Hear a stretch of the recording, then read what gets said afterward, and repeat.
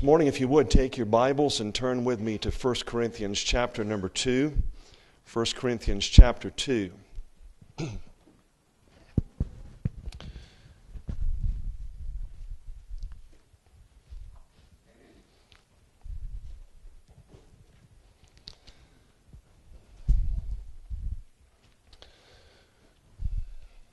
I want to speak this morning on the subject of gospel-driven missions.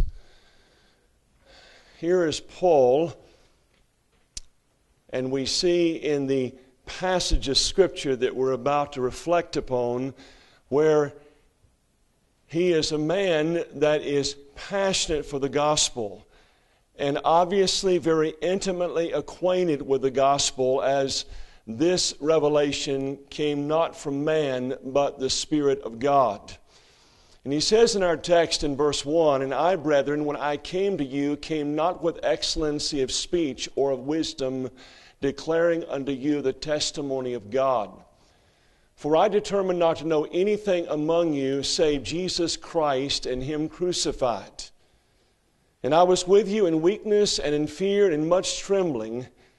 And my speech and my preaching was not with enticing words of man's wisdom, but in demonstration of the Spirit and of power, that your faith should not stand in the wisdom of men, but in the power of God." It should be the desire of every believer in Christ to live life passionately for the glory of God in the light of God's suffering servant, the Lord Jesus Christ. I don't know if you've really contemplated what it means to be a man or a woman after God's own heart. But when you're a man or a woman after God's own heart, you delight in what God delights in. You love what God loves. You have an aversion and contempt for what God has a contempt for. Now, we're not talking about a perfect Christian life, but we're talking about a God-besought and a gospel-driven life. Sadly, most Christians, though, miss the mark. Why? Because either they are indifferent toward the things of Christ and the gospel, or other things have been substituted for the gospel of grace.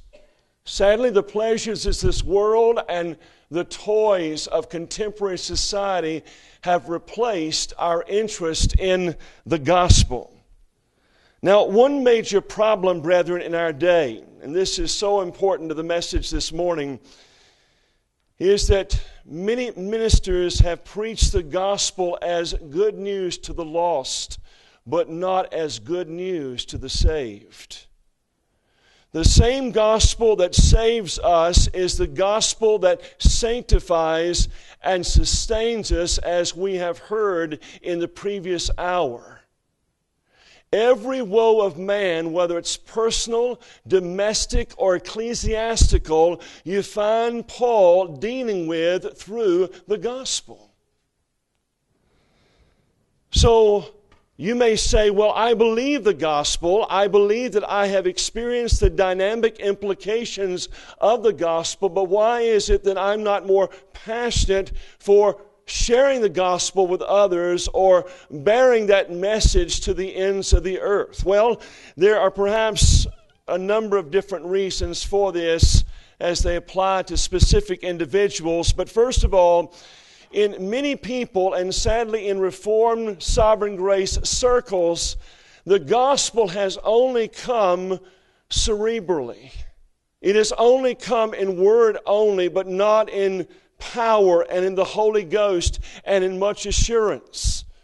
And it bothers me these days of how people can articulate so gloriously the details of the gospel, and yet they know so very little of its dynamic power in their everyday life. It is possible to wrap your mind around the gospel intellectually and be convinced of its truth and say a resounding amen and amen from your spirit when it's preached upon, and yet not know anything of the dynamic alteration of the Holy Spirit in your life. Paul said that one of the implications of the gospel in 2 Corinthians chapter 5 and verse 15 is that it has a saving effect upon us to deliver us from ourselves. Spurgeon said, if the gospel has never changed your behavior, it will never change your destiny. The question to ask ourselves before we proceed, though, friend, is, has God ever done anything for you? They asked Kermit Zarley in his day when he just made enough money to maintain his tour cart on the Professional Golfers Association tour. They asked him, because he was a Christian and a very passionate soul winner, wouldn't it be great if Jack Nicklaus got saved? And he looked at the man and said, yes, it would. And the fellow said, can you imagine what Jack Nicklaus could do for God? And Kermit Zarley says, mister, can you imagine what my God could do for Jack Nicklaus? And that's the issue this morning. Has God done anything for you? So we must ask ourselves this question. Has the gospel come in power? Do I have the power to overcome sin, selfishness in my life, and a detachment from the world? Or do I continue to promote my own kingdom, demand my own way, and manipulate those in my own family to advance my own self-will? Another reason may be a wrong understanding of the gospel. Many have replaced, sadly even in these circles, replaced the gospel of grace with a self-atoning gospel such as decisionism. In their mind, they still believe that it was the sincerity of their prayer that saved them, and that's why they have no power to overcome sin. It may be moralism, or even, sadly, in some cases, baptismal regeneration. But these things have become subtle substitutes that deceive and damn the soul in many people. But a final reason may be a shallow understanding or an inadequate understanding of the gospel. There are not a few who believe that the gospel is all about God's love for the world, or the death, burial, and resurrection of Jesus Christ. And so they therefore have said, I've got that. I'm going to move on to greater and more profound things in my life as a Christian. So what they do is, because they think they understand the gospel, they shelve that and they move on to these other things. And yet, friend, everything is the gospel. So this morning, the gospel must be at the heart of the servant that seeks the glory of God. And this should be the driving force in our lives when it comes to soul winning, evangelism, church planting, and missions. And I remind you this morning, are you going down into the well, or are you holding the rope for those who do? If God were to call you into missions at this hour, based on the way you pray for and believe for and support financially others that go before with the gospel, how well would you fare if God were to call you? On the basis of your activity, your obedience on the behalf of others, if you were to go by that, just how well would you be prayed for and believed for in your quest to spread the gospel?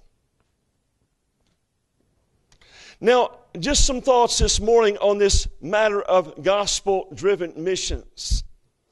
The first thing I want to underscore, brethren, is the importance of becoming intimately acquainted with the gospel. Intimately acquainted with the gospel. When Paul says here in 1 Corinthians chapter 2, for I determined not to know, it denotes an intimate acquaintance with. This was not something that simply was an intellectual agent in his life, but something that had produced such a dynamic consequence in his life. This was the driving force in everything that he did. An intimate acquaintance. There is a book that I have noticed that are in some of the conferences that I've had the privilege of going to. I'm not a real conference person as far as going and sitting, for a week. But it seemed like at this season of my life, my wife and I have had the privilege of going to some conferences in recent days. One was the Nouthetic Counseling there in Indiana back a couple of months ago, and then just recently to the Shepherd's Conference. I've never been to either one before. But I noticed there on the book tables, there is a book that a pastor just off the campus of West Point Military Academy there in New York gave me a couple of years ago. And recently I began to read and meditate upon the content of that book, which is heavily saturated with the gospel. The book is a gospel primer by Milton Vincent. And so this book has been positioned in these conferences because apparently there are other people as well that are appreciating just how much the gospel constrains us to do the work of the ministry. And so Milton Vincent in his book made this statement. He says in the early part of the book, rehearsing gospel truths each day has become a pleasurable discipline by which I enjoy God's love and maintain fresh contact with His provision and power for daily living. Now, as I said a moment ago, some of us, we have a basic understanding of the gospel. And there is so much to explore. And the more you explore it, while you're not taking that and pulling yourself up by your own bootstraps to make it work in your life, there is a spiritual phenomenon that is occurring. The Holy Spirit suddenly enlivens those truths, and that becomes the very catalyst for your evangelization. It's amazing, friend, how it begins to grip your heart and be the chief motivation in your life, the gospel of Christ. And so this morning, let's look in the book of Romans at what one man has called the heart of the gospel. Romans chapter number 3. To stir up once again our minds by way of remembrance concerning this awesome and magnificent and beautiful work of atoning love. In verses 19 and 20 of Romans chapter number 3,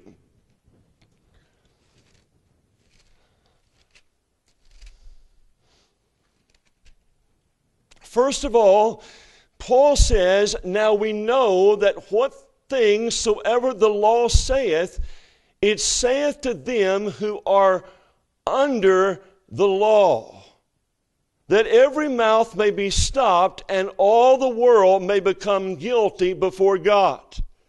The first thing, and let me just highlight these for you very quickly, is no one is declared righteous before God by the law.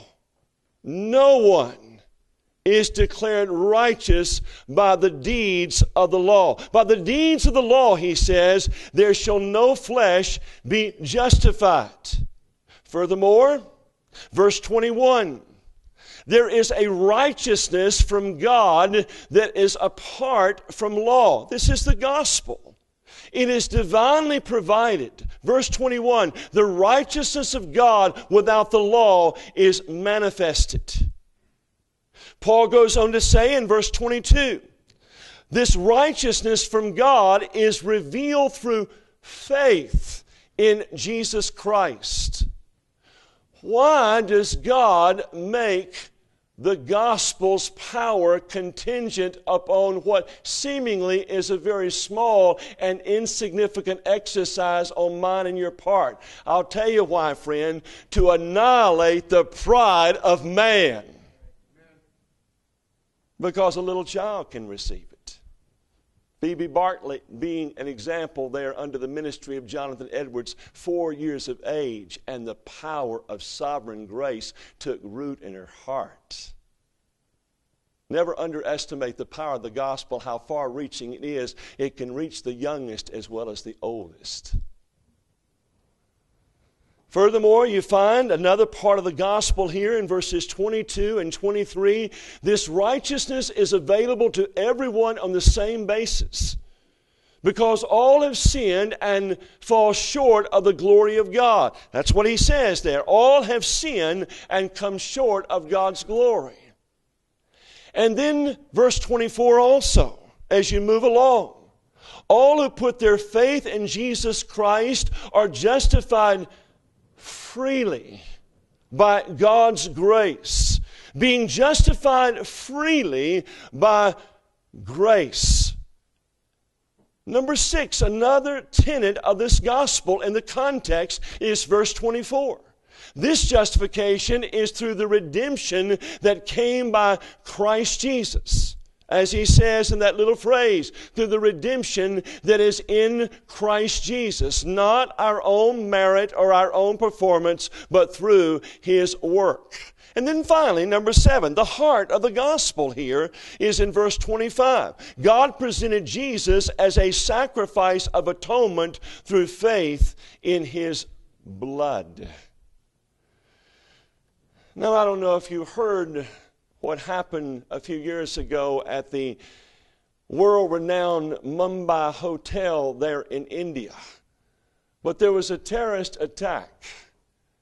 They went through and better than 170 people were killed and over 350 people were taken to the hospital as terrorists made their way through the lobby into the restaurant and from floor to floor killing anyone that they came in contact with machine guns and grenades.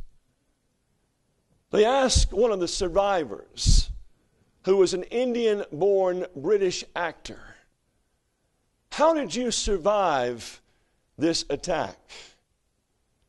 And he says, "Well, I remember I was sitting there at the table in the hotel restaurant and having a time just of talking to my friends, and suddenly," he said, "I could hear pow, pow, pow. It sounded like children shooting off fireworks outside the hotel. And then it got louder. And suddenly I heard screams. And before I realized it, someone had come behind me and shoved me under the table, taken me by my shoulders and shoved me under the table. And then he said, I could see out of the corner of my eye, glass was being sprayed, and there was machine gun fire, and then blood was being splattered on the walls. And he said, I could see at a distance, people were literally being dismembered by the machine gun fire. And he said, they moved through, and he said, I laid there in a death-like silence as they moved through to kill others, and then they moved up to the other levels. And this female reporter said, but how did you survive this Holocaust? And he said, well, I laid there, and he said, I could hear a few moans around me, and suddenly one of the gunmen came back into the room, and anyone that moaned or moved, he would pump with gunfire to ensure that they were dead. And he said, when I think about it, the reason I believe I survived that attack was because apparently the gunman who came and stood directly over me, he mistook me as dead because I was covered with the blood of another. My friend, that's the gospel.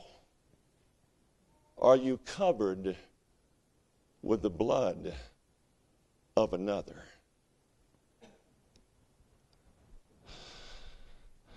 While these 7 statements provide a much more in-depth knowledge of the gospel, there is infinitely more that could be said about Christ's atoning work. So we need to become more intimately acquainted with the gospel. I was amazed, and I'm very cautious about deifying men. If I deify men, it's normally a Puritan or a reformer. You know, I have a tendency to do that, and I have to repent quickly. They're men at best. But I've worked with Brother Paul Washer for the last 4 years, and we had the opportunity for a few years to mentor about 60 young men who moved to Muscle Shoals, and we would teach every Tuesday morning for 2 hours. And when Paul was always in town, he did the teaching. And it was amazing to me that my brother never used a note, and he would sit there in front of those men with an open Bible and lecture for 2 hours on things pertaining to the gospel that I have never heard before. And you could tell it just burned in his spirit. It had a contagion to it. So why do I tell you that? There is so much more concerning the gospel than what we will ever tap. Let that be your motivation for missions. Let that be your motivation for overcoming sin. Let that be your motivation for driving you into the depths of gratitude for what Christ has done for you. The Apostle Paul was a man possessed by the gospel. Everything he did, preached, and lived for was gospel-driven. His whole world was colored by the atonement of Christ. So important was the gospel to him, he said that he had determined to only know Christ and Him crucified. The finished work of Christ was at the heart of everything he did. His meditation, his counsel, his preaching, it all entertained him. This was the source of his entertainment. In Acts chapter 20, when he spoke of the persecution that would await him in every city, he declared with confidence that nothing moved him because of the gospel. When he was taken to Rome and placed in a hired house awaiting trial in Acts chapter 28, he preached the kingdom of God and taught those things concerning Christ to those who visited him. He testified in Romans chapter 1 and verse 16 that he was unashamed of the gospel of Jesus Christ. Whether it was the depravity of man's sinfulness before God or whether it was the very predestined and election of God, none of that moved the Apostle Paul into a shameful mode. He was unashamed of the gospel of Christ. He acknowledged that he lived by the gospel in 1 Corinthians chapter 9 and verse 14. He was supported monetarily by the gospel, but not extravagantly. He would live on just enough to live with dignity so that no one could accuse him of padding his pocketbook, lest he abused the power of the gospel. He recognized every painful providence as a light affliction to open another door for the gospel, Philippians chapter 1 and verse number 12. These things have happened. They have fallen out to the furtherance of the gospel. When dealing with moral impurity in the church at Corinth, 1 Corinthians chapter 6 and verse number 12, what does he point you to? For we are bought with a price, therefore glorify God in your body and in your spirit, which are not yours. When admonishing the saints at Ephesus to forgive one another, he told them how God in Christ had forgiven them, Ephesians chapter 4 and verse 32. When instructing the Corinthians to follow the example of the Macedonians in giving, he drew their attention to the gospel. He said that Christ was willing to be poor that we might be made rich through his poverty, 2 Corinthians chapter 8 and verse 9. When instructing the Philippians on how to teach one another, he reminded them of the incarnation in Philippians chapter 2, and that once again the death of Christ was the very lubricant and driving force to restore and to minister health to relationships. Whether he dealt with personal, family, or ecclesiastical woes, friend, he's always pointing us back to the gospel.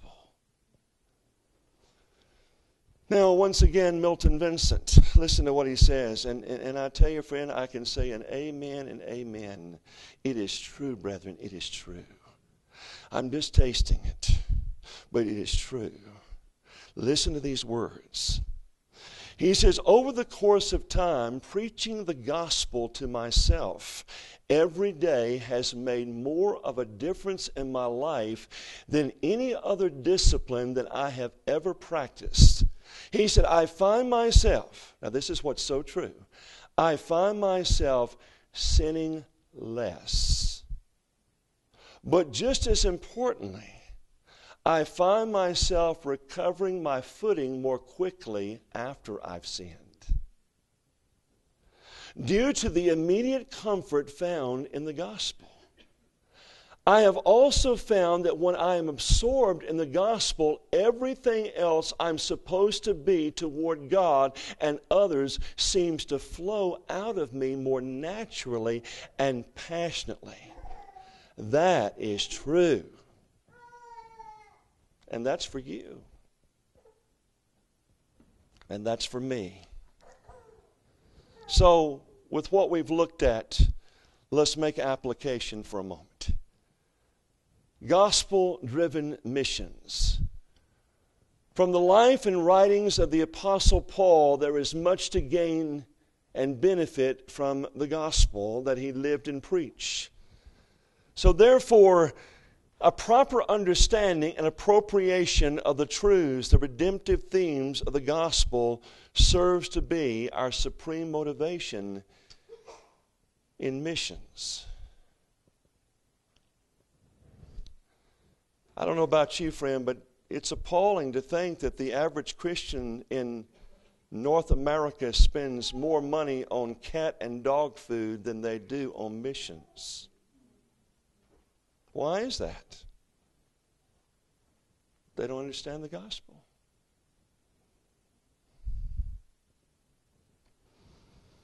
Consider some of the gospel themes that would motivate us in missions. First of all is redeeming love. 2 Corinthians chapter 5, verse 14, for the love of Christ constraineth us. I love old books, and I hunt old books, especially up in New England is where basically you find them in the United States. And my wife and I were up in outside of Bangor, Maine a few years ago down near Bar Harbor. And we went to this old book barn there. There's about 3 stories. And upstairs there were about 10,000 books there. And most of it was just a bunch of chaff, and all kind of books. But in going through all those books for the couple of hours there, I found one book, and that was the complete works and biography of William Cooper or Cowper. And I almost didn't get it. It was $10, and normally I don't pay that much for a used book, but my wife said, Don, you need to get it. And I'm so glad I did. Because what the author had done is he had given this rich biographical sketch of Cooper's life. And then he had included the works, the poems, and the hymns of William Cooper. Now here was the value of the book. He had taken all those poems and hymns and correlated them with the events in Cooper's life. Do you realize that on the eve of Cooper's second great insanity, which they called severe depression, insanity back in those days, but when they committed him to an insane asylum the eve before they committed him, he wrote the beloved hymn, God moves in mysterious ways his wonders to perform. On the eve of being admitted to an insane asylum. I read that and I got great hope. I used to justify my extreme melancholy, at times tremendous depression, by saying, well, after all, Martin Luther and Charles Spurgeon got depressed. Until one day I realized that's all we had in common. But I was blessed.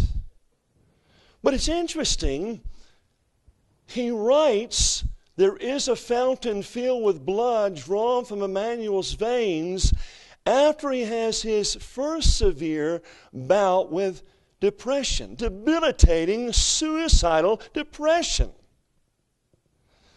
He goes to the apothecary, the drugstore, and he obtains some poison.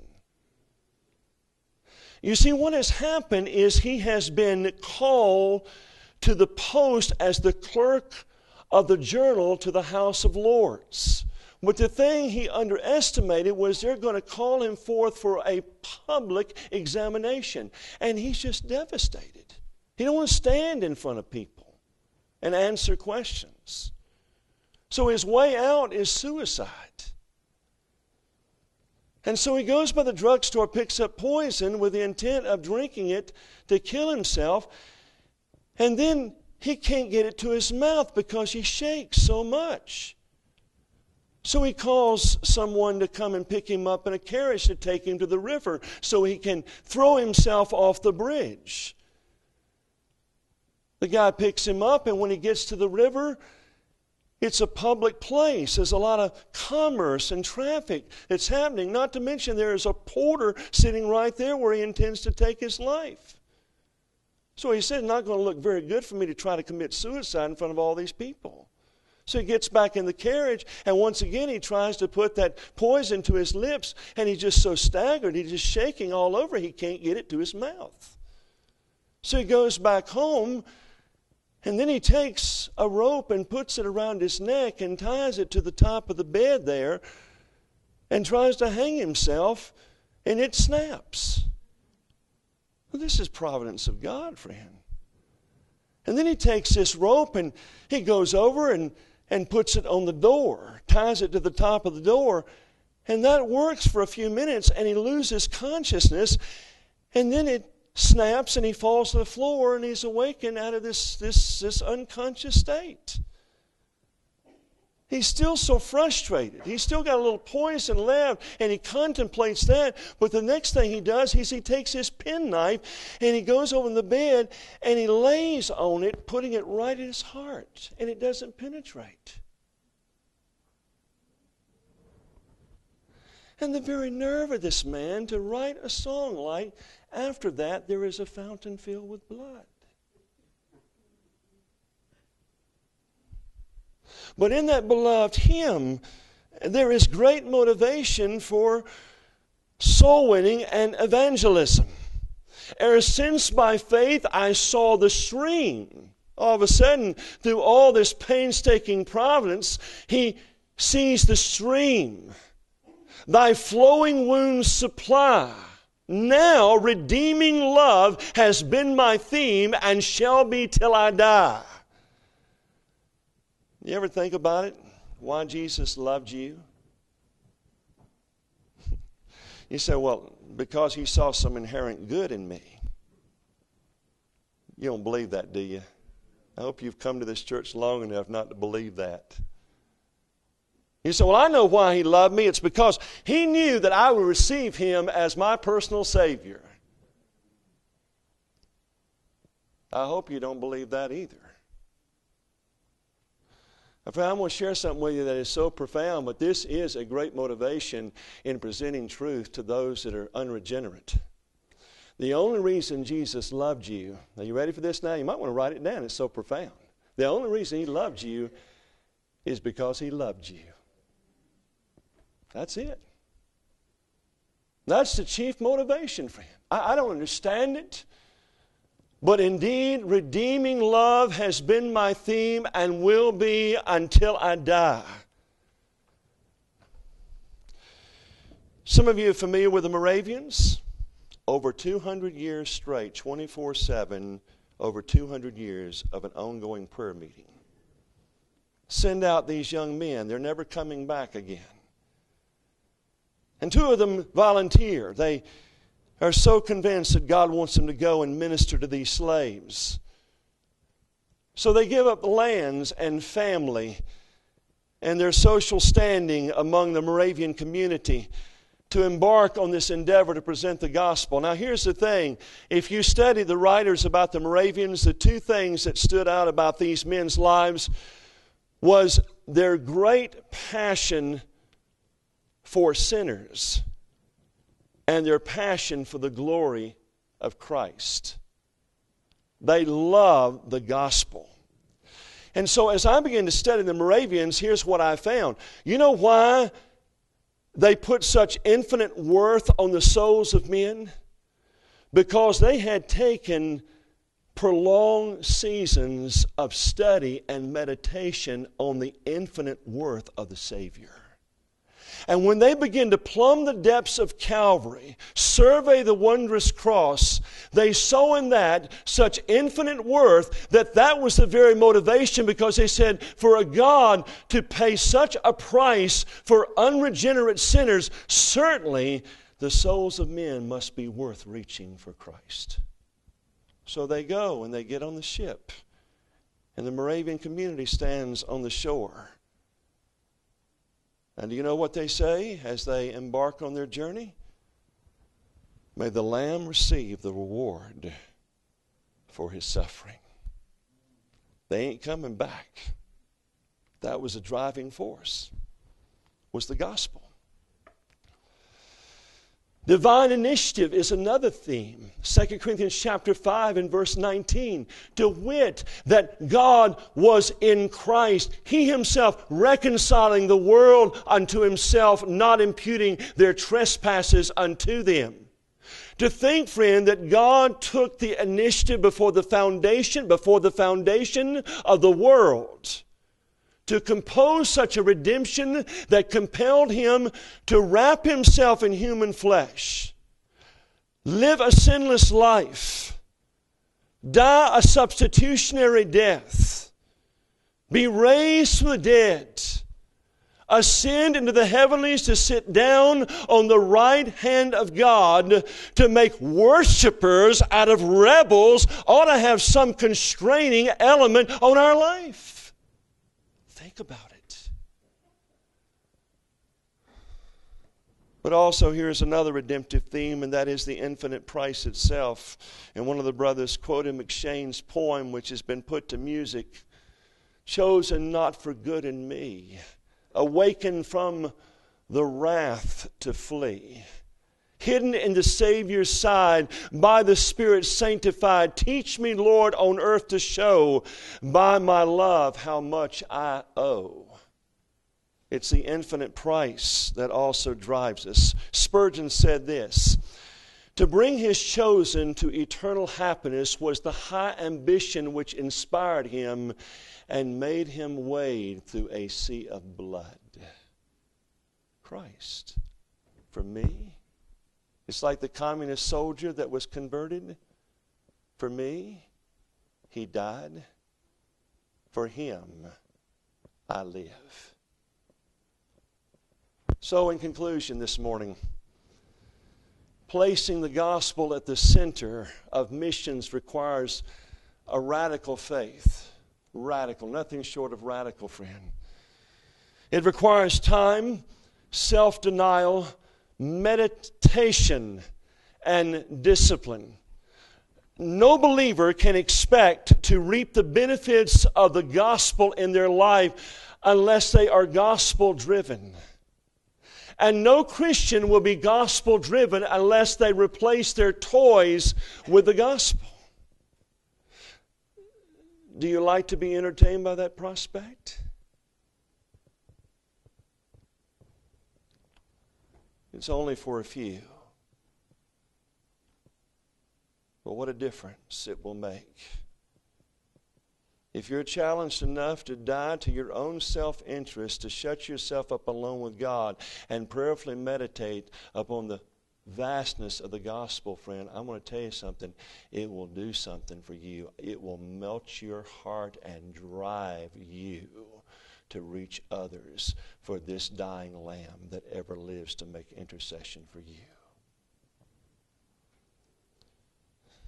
So here's the practical implications. First of all, a love for Christ and the gospel must be supreme over all the interests and pleasures of this world that compete for your heart. Everything. You see, the most difficult part of this pilgrimage will be at the beginning, when you really wonder if you've made the right decision to pursue such a divine object. The gospel must be your most important preoccupation if you're to benefit. But secondly, another important step is this matter of meditation. One of the young men asked last night, I'm reading the Scripture, but it seemed like at times I get more out of biographies or more out of theological books than I do the Scriptures. And I said, here's what I would encourage you to do. Maintain your reading, but allow time to meditate. Because suddenly the Spirit of God comes along and enlightens your mind with truth, and that becomes the divine lubricant that will begin to fuel the zeal within and constrain you to live your life on the cutting edge of the gospel. Luther said there are three things that make a man of God: supplication, tribulation, and meditation. We must do it. And then finally, there must be an internalization of those truths of the gospel.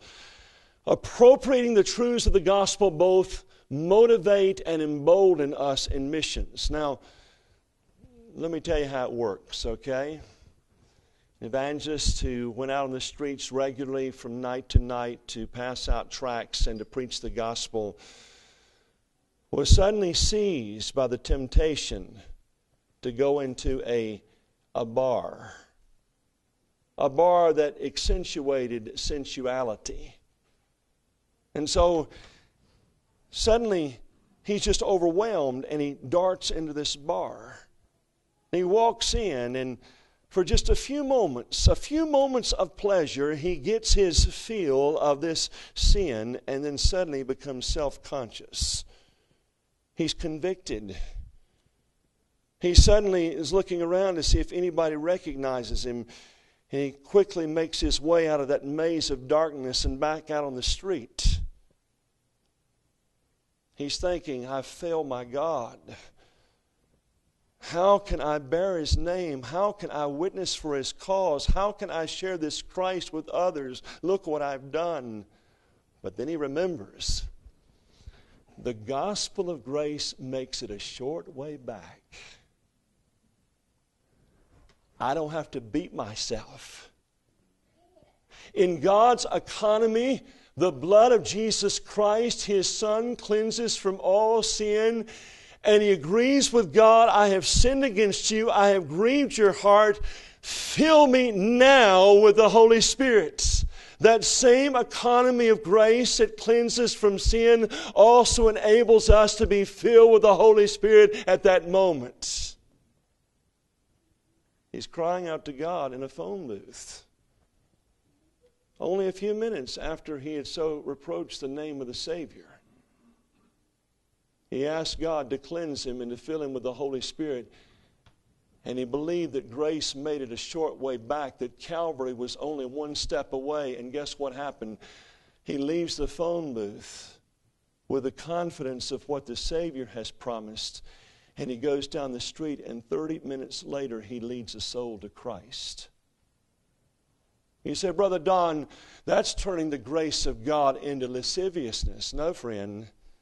It's like my friend Charles Leiter says, you present that message to an unregenerate religious person, and they'll wallow in it like a pig.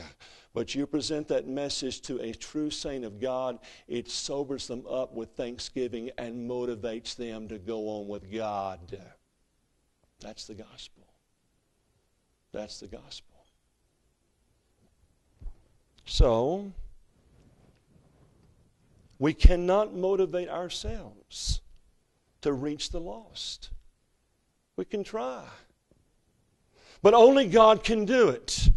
We will attempt, friend, to impose upon ourselves these superficial motivations such as fear of man. What's my pastor or the people going to think of me if I'm not out there preaching on the street or distributing tracts? Or sometimes it's guilt. We feel so guilty. Well, after all, the world's going to hell. If somebody don't tell them, who will? I've been through all that as well. Shame. Or perhaps even rewards. Have you ever been in that church before that entices people? If you bring so many to church, if you go out on visitation and you knock on so many doors, then you're going to be rewarded. Oh, poor motivations. But the thing that motivates us supremely and sustains us in our motivation, friend, is an understanding of the wounds of the Savior. plumbing the depths of Calvary. This is what God will use to constrain you. Now, before Pastor Kyle, I'm so sensitive to people, and this is a true shepherd.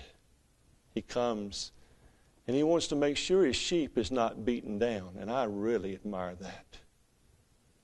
So let me just say it before he comes up here and says it, okay? Brethren,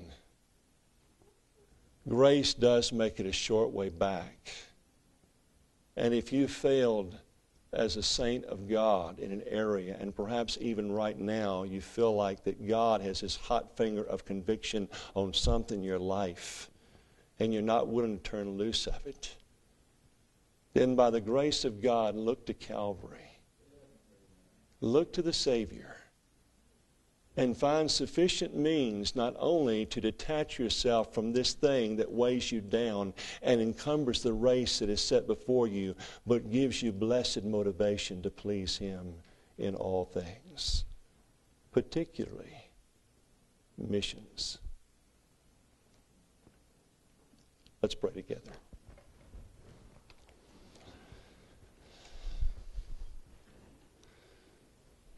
So, Father, once again, we would pray, not as a vain repetition, but, Lord, we mean this from our heart. I mean this from my heart. Oh, to be saved from self, O Lord. Oh, to be lost in Thee. Oh, that it might be no more I, but Christ that lives in me.